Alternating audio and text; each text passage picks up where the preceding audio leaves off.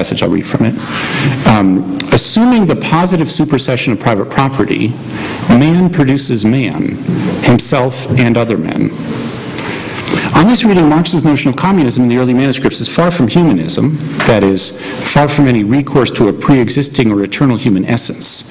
Instead, the positive content of communism, which corresponds to the abolition of private property, is the autonomous human production of subjectivity, the human production of humanity, a new seeing, a new hearing, a new thinking, a new loving. This brings me back to the analysis of the biopolitical turn of the economy.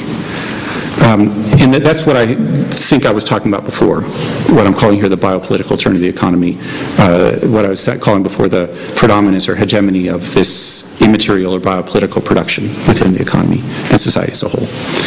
In the context of industrial production, Marx arrived at the important recognition that capitalist production is aimed at creating not only objects but subjects. This is a sentence from the introduction to the Grundrisse that seemed quite useful for me, but I think what I'm talking about now goes beyond it.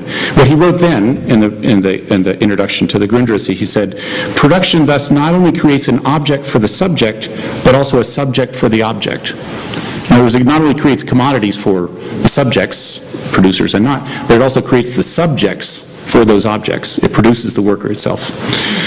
In the context of biopolitical production, however, the production of subjectivity is much more direct and intense. Some contemporary economists, in fact, analyze the transformations of capital in terms that echo Marx's formulation in the early manuscripts. Let me give you a few examples of this.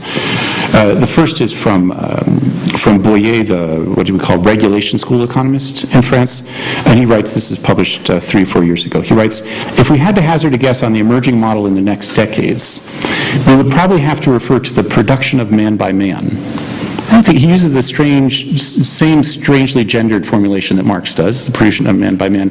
I'm not sure that he's referring to Marx's manuscript, even though it's the same phrase. Christian Marazzi, the same Italian-Swiss economist I was referring to earlier, he similarly understands the current passage in capitalist production as moving toward what he calls an anthropogenetic model.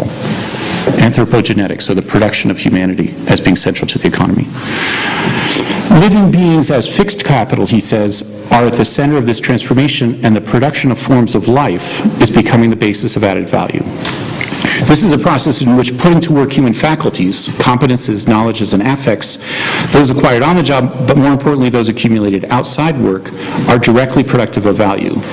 One distinctive feature of the work of head and heart, as it was called several years ago, then is that paradoxically the object of production is really a subject, defined, for example, by a social relationship or a form of life. This should make clear at least the rationale for calling this form of production biopolitical, since what are produced are forms of life. That's what I mean by calling this biopolitical production. Production aimed at the production of forms of life. At least that gives you the bios part. I could try to explain the political part later, but that's not part of this passage, I guess. If I return to Marx in this new light, one can find that the progression of definitions of capital in Marx's work, throughout his work, actually gives an important clue for analyzing this biopolitical context. Although wealth in capitalist society first appears as an immense collection of commodities, that's the first sentence of Capital, Volume 1, that the wealth in capitalist society appears as an immense accumulation of commodities. Marx goes on to reveal that capital is really a process of the creation of surplus value via the production of commodities. But Marx develops this insight one step further to discover that in its essence, capital is a social relation. Or, to extend this even further, the ultimate object of capitalist production is not commodities, but social relations or forms of life. From the standpoint of biopolitical production, we can even look back and see that all of capitalist production this way, for instance, the production of the refrigerator and the automobile are only midpoints for the creation of the labor and gender relations of the nuclear family around the refrigerator and the mass society of individuals isolated together in their cars on the freeway. In other words, that what's the real object of capitalist production are these social relations or forms of life, and commodities are merely midpoints in the arrival of them. I've highlighted the correspondence or proximity between Marx's definition of communism and the contemporary biopolitical turn of the capitalist economy, both of which are oriented towards the human production of humanity, social relations, and forms of life, all in the context of the common. At this point, I need to explain how I regard this proximity and why it's important. But before doing that, let me add one more element to the mix, one more detour or parenthesis. And it's about a section in an extended interview with Michel Foucault. It's published in English, I believe, as Remarks on Marx.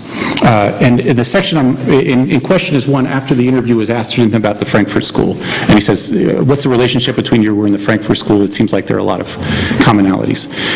But what, in his response, Foucault, it seems to me, appreciates all the strangeness and richness of this line of Marx's thinking that leads to the conclusion that l'homme produit l'homme, that he uses Marx's same gendered formulation of man produces man. So first, Foucault cautions that we shouldn't understand Marx's phrase, man produces man, as an expression of humanism. For me, Foucault says, what must be produced is not man as nature designed it, or as its essence prescribes. We must produce something that does not yet exist and we cannot know what it'll be. Foucault also wants not to understand this merely as a continuation of economic production as conventionally conceived. Here's what he says. He says, I don't agree with those who would understand this production of man by man as being accomplished like the production of value, the production of wealth, or of an object of economic use. It is, on the contrary, destruction of what we are and creation of something completely other, a total innovation. We can't understand this production, in other words, in terms of the producing subject and the produced object. Instead, producer and product are both subjects. Humans produce and humans are produced. Foucault clearly senses, it seems to me, without fully understanding it, at least in my view, the explosiveness of this situation. The biopolitical process is not limited to the reproduction of capital as a social relation. It's not only limited to that. It also represents the potential for an autonomous process that could destroy capital and create something entirely new. Biopolitical production obviously implies new mechanisms of exploitation and capitalist control, as I said, but we should also recognize, I think following Foucault's intuition here, how biopolitical production, particularly in ways it exceeds the bounds of capitalist relations and constantly refers to the common, grants labor increasing autonomy and provides the tools or weapons that could be wielded in a project of liberation. Now I'm in the position to understand the point of recognizing the proximity between the idea of communism, as Marx proposed it, and contemporary capitalist production. It's not that capitalist development is creating communism or that biopolitical production immediately or directly brings liberation. Instead, through the increasing centrality of the common in capitalist production, the production of ideas, affects, social relations, and forms of life, are emerging the conditions and weapons for a communist project. Capital, in other words, is creating its own gravediggers. So I've attempted to pursue two primary points. Here I give you a brief review to stop. The first point is really a plea for the critique of political economy, or rather, a claim that any communist project must begin there. Such an analysis makes good on our periodizations and reveals the novelties of our present moment by conducting an investigation of not only the composition of capital, but also class composition, asking, in other words, how people produce, what they produce, and under what conditions, both in and outside the workplace, both in and outside the relations of wage labor. And all this reveals, I maintain, this was my point, the increased centrality of the common. The second point extends the critique of political economy to the critique of property as such. And specifically, communism is defined by not only the abolition of property, but also the affirmation of the common, the affirmation of open and autonomous biopolitical production, the self-governed continuous creation of a new humanity. It's at this point the affirmation of the common is really, it seems to me, a mandate to organize our lives outside of property relations, even our personal lives, even our love lives, or our production of love, something like that. And it's this point that I think, or I keep coming back to that Marx's claim that private property has made us stupid. Like, what would it mean to organize a social life outside of property relations? In the most synthetic terms, what private property is to capitalism and what state property is to socialism, the common is to communism.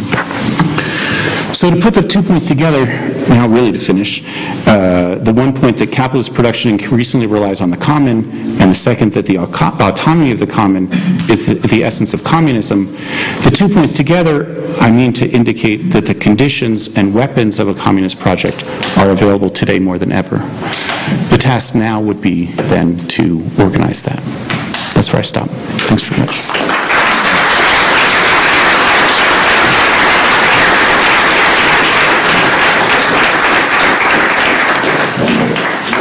Just tell me, which airline do you fly? I had a hard time to find any caring flight attendants in the last 20 years. So even the Thai Airways, they are it's only advertising, but they are very busy, and then they are disappearing in their own quarters, their own property. Okay, but. For the new people, I told you already, the first minutes after each talk are mine. That is my payment for ruining my life by founding this place here. I'm about to know that. Because it reminds me at the end, we are quite near again. And from the Heideggerian tradition, this from Ereignis, they translated in English ennownment, taking away the idea of property. And also what the Ereignis, is appropriation and de-appropriation. Appropriation coming into your own only if you are able to leave it to